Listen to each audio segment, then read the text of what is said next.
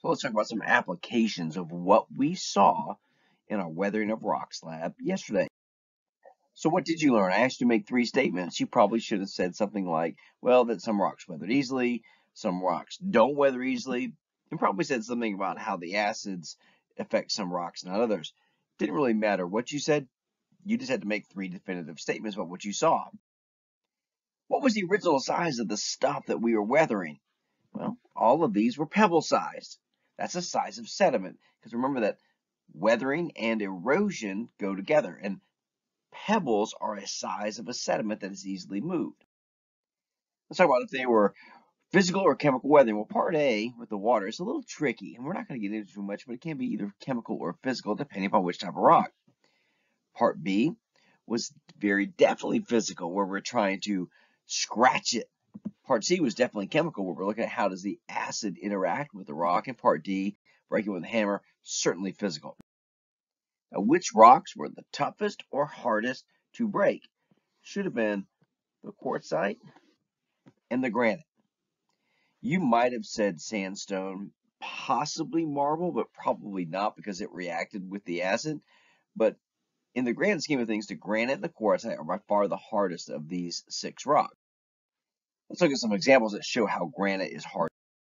First of all, I'll talk about Independence Rock in Wyoming. This is a big exfoliation dome of granite. It's one big solid chunk of granite, and it's right along the Oregon Trail. So as pioneers were coming from the east and going to the west back in the 1850s, they didn't have roads. They were looking for landmarks. And this was a very famous landmark along the Oregon Trail. It's a very distinctive chunk of rock. It's an exfoliation dome. And when people got there, they would carve names and messages and such into the rock. And you can still see those today. This was carved in with some rough tools in 1862, and you can still read it today. Now, it's rained a lot on top of Independence Rock, and there's nothing to stop the water from running over the surface, but yet you can see how the water doesn't weather this rock very much. You can still read the inscriptions on there. Stone Mountain is another exfoliation dome. And at one time, Stone Mountain was under the ground. And all of the material that was softer that covered up Stone Mountain has been weathered. And then it was eroded. But Stone Mountain, because it's a big chunk of granite, is still sitting there very prominently today. If you've ever walked up Stone Mountain, you'll notice something like this. People used to walk up there and carve their names, people's birthdays, dates, whatever, into the rock. And as you walk up there, you can still see it as clear as day. And I want you to think about Stone Mountain. It's here. It rains a lot, and you get a lot of water running over Stone Mountain, yet you can still read the inscriptions on the granite, which is what Stone Mountain is. This kind of tells you that granite does not weather very easily. Now, the Sioux quartzite should have been actually the toughest rock, and this is where it comes from, Sioux Falls, South Dakota. And Sioux Falls is a river, and you can see how the river is moving this way. That's a lot of water, and you can see it's moving really, really fast, yet it has only managed to cut a channel that wide into the Sioux quartzite. Because the Sioux quartzite is such a tough rock, it doesn't break down very easily. The water has had a hard time washing away. If this were limestone or some other type of rock, this waterfall would be miles that direction because it would have been eroding the rock or weathering and eroding the rock so much faster. But because Sioux quartzite is so tough, you can see the evidence of its toughness in this picture. You use Sioux quartzite as a building material, and it's great because it lasts forever. It can sit in the rain forever, and it looks very, very good. It looks almost brand new at all times. And in this area, it's a very common building material. It was such a tough rock that they used to pave streets with it. Before we had asphalt and concrete, you would cut bricks. And if you've never seen it, this is a cobblestone or a brick street. And you can see that pinkish color. This is the quartzite. Because as wagons and horses and eventually cars ran over the street, you would wear out. You would break down the rock that the street was made of. But quartzite was such a tough material, it lasted a long time. It didn't get ruts in it from tires. And so it was sought after because it was so tough. And they made paving stones and they made streets all over the Midwest out of quartzite. But not some advantages, disadvantages. It's tough. It'll last forever. But man, is it hard to work with. I mean, think about you breaking it with a hammer. It was really, really hard to break it with a hammer. So it's really, really hard to form it into blocks. And some other applications of hard to weather rocks. Riprap. You don't want riprap that's going to break down that quickly. You want a rock that's really tough because the water's going to try to break down the rock. So we only use tougher rocks for riprap, specifically granitic rocks in our area. A lot of granite is what we use for our riprap. Railroad ballast, that's the little rocks that goes in between railroad tracks. As the train goes over, train's really heavy and it's going to push on and wear down those rocks fairly quickly. So you use something tough. And in this case, this is that Sioux quartzite again. We don't use that in our area because we're not near Sioux Falls, South Dakota. We're going to use things that are granitic based. Headstones. Notice the difference between the headstones here.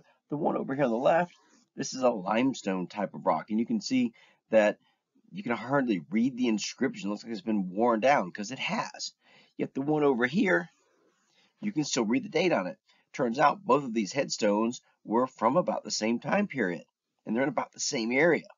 But one of them is out of granite, which didn't break down because of its toughness. So headstones are another application of where you want to use a tough rock. Street curbs. Most curbs are made out of concrete, and the problem is, you've ever seen where a truck kind of goes over the curb, it breaks the concrete. Concrete is not necessarily that strong. But if you make a curb out of granite, especially, it's going to last a long time. It's not going to break when a big truck hits it. Now, which rocks were easiest to weather? That certainly should have been the limestone and the scoria, the lava rock. The lava rock was easy to weather. You know why? Because it has a lot of holes, no water can get into it. In Hawaii, there are large mountains that are made out of this rock. And it also rains a lot on one side of the island. So as that water moves over that lava rock, it weathers it very, very dramatically. That's why Hawaii has some very dramatic landscapes like this, where you can see that the rock has just been broken down and then moved away. Caves and sinkholes, they form in limestone because it is so easily weathered, especially by water. That brings us to the topic of carbonation. This is a trait of limestone and other rocks that have a material in it called carbonate. It's part of their chemical composition.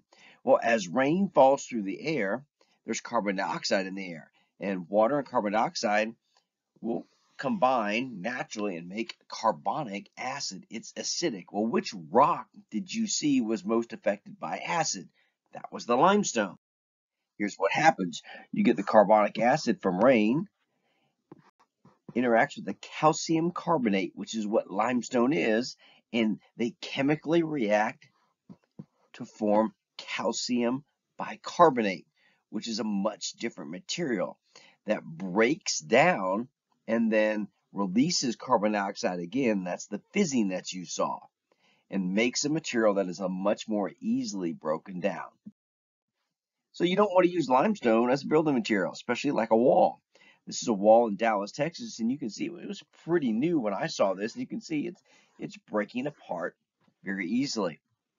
So why would they do that there? Well, it was the rock that they have in that area. They don't have a lot of granite, and this was a case where they didn't want to make it out of concrete, so they got plenty of limestone. They made a limestone wall, but it's not going to last very long. Here's another example. Grand Cayman Island in the Caribbean, big fancy hotel, and they had all these walls and steps outside made out of limestone, which is not going to last. But they can use limestone here for a couple of reasons.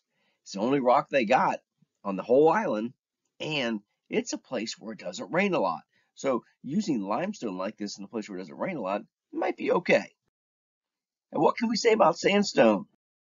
Now, we looked at Cleopatra's Needle before, and I want you to think about it. If this obelisk had been made out of limestone instead of sandstone, it would be a case where you can't read one side anymore. It would totally have fallen apart by now. So sandstone appears to be a little bit tougher than limestone, and it is. But sandstone is tricky because you can have some fairly soft sandstone and it is actually weathered fairly easily by abrasion or just rubbing. You might have seen that as you try to rub the rocks of sandstone in the activity. Well, this is some sandstone along San Diego, along the cliffs there, and people walk back and forth, and just the action of their feet has rubbed off enough sandstone that it's made a little channel. You can actually cut your name and carve into the sandstone pretty easily. Which, of course, I did. I did this with my keys, so it's not necessarily that tough a rock. This is a sandstone sidewalk in a very, very old city, northern France. And you can see the rock has a little bit of dip in it because this is where people were stepping with their foot the most over time, right in the center of the sidewalk. And just the action of people's feet rubbing up against the sandstone has rubbed it off and broken it down. Now, it's not super soft, but it's not super hard either. So sandstone kind of falls in the middle.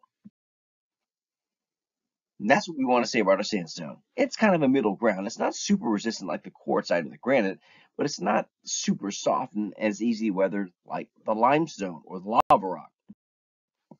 So what happens if you got a mix of rock? Let's say you got out there in nature, you've got some hard rock and soft rock.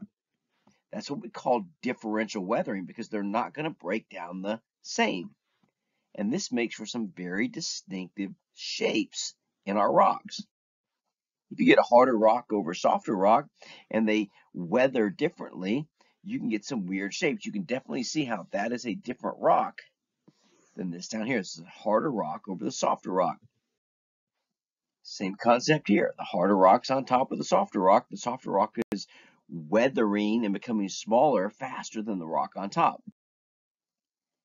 This particular situation leads to a unique landform that we call mushroom rocks, and you can see why. They have kind of a mushroom shape when they get that big blob of harder rock on top over a skinnier portion of softer rock. They also lend to the formation of hoodoos. Hoodoos are formed because of differential weathering. You've got layers of different types of rock that are breaking down at different rates. Also leads to what's called a balanced rock formation. This is when we get a situation that looks like somebody picked up a rock and set it on top of a little small sliver of something else. That wasn't the case. It just means that the rock underneath was wearing down or weathering quicker than the material on top. Eventually, in a situation like this here, that rock is going to weather enough that it's going to become too small to support the weight of the rock on top of it, and it'll probably fall over. Marble versus granite, especially with countertops. These are both very popular building materials that we use for countertops. Well, problem with marble is, well, they reacted with acid, didn't they? And a lot of our foods are acidic, especially things like citrus and vegetables. So that means if you spill orange juice on marble, it's going to react with the marble. If you spill orange juice on your counter enough over time, the marble gets weathered and your countertop breaks down. Granite, we saw, doesn't react with acids. So that's a win for granite right there.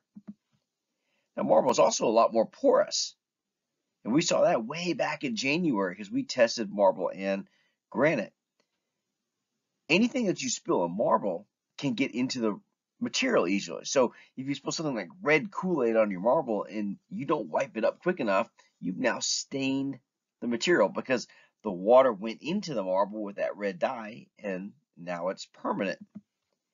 Granite is not nearly as porous, so it's not as easily to stain. Water doesn't like to go into granite that quickly. So you spill your red Kool-Aid, you can wipe it up before it has a chance to soak into the granite and stain it. Marble can also be scratched more easily. You saw that in the lab. So if you're using a knife to cut your vegetables on the marble countertop, every time the knife scratches the marble, it's going to leave a scratch. It's going to tear up your countertop.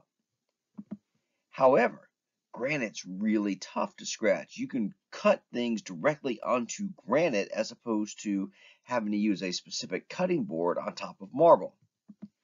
And it's because this because of these characteristics, and now granite is actually much more widely used for countertops now than they were in the past. Years ago, it was a big thing, like in the 70s. Marble countertops were all the rage. People started to figure out, hey, these is not got these problems. It stains, it breaks down, it reacts with the acids. Can we get something better? So they went with granite. Now, one of the problems with granite is it's a little more expensive, and it's a lot harder to work with because granite is so tough. It makes it hard to cut. You and I can't cut granite easily at home. It's just too tough. You have to have it specially cut, which makes it more expensive. Now, it's tougher in the long run. It's going to last longer, but it is a lot more expensive up front. The marble is a lot softer, and you can cut it into many different shapes a lot easier than you can with granite. But that's the comparison of marble versus granite countertops. And they're both used for countertops, and they all have their own set of characteristics that lend to whether or not you want to use one versus the other.